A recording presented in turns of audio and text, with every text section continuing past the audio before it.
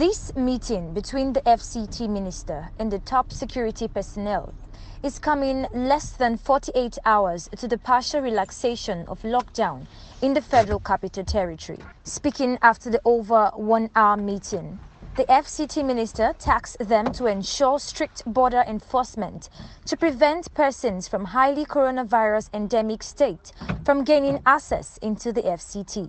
But more specifically, with regards to the ban on interstate movement, we intend, with the support and cooperation of all the security agencies within the FCT, represented by the military,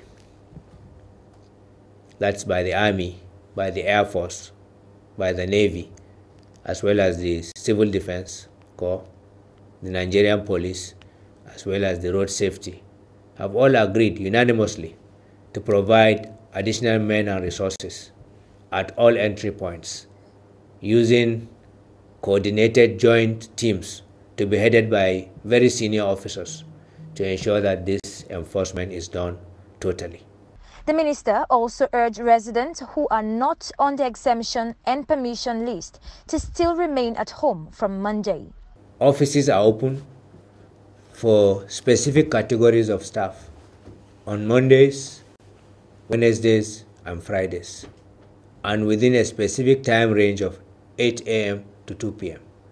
So my advice is, anybody who has no reason to come out based on these directives should just stay at home.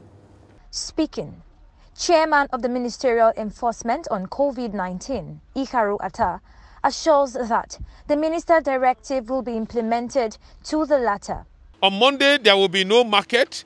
On Monday, the civil servant that will come in at level 14 and above, and few who are on the essential list. On Monday, we'll be carrying out intensive checking. On Monday, the borders of the city will be closed. On Monday, there will be curfew until 6 a.m., which will resume again at 8 p.m. On Monday, we'll be tight. It's not business for all. We cannot fold our hands and watch Abuja slide the way some states are doing. Atta appealed to residents to join hands with the government to fight the spread of COVID-19 in the FCT.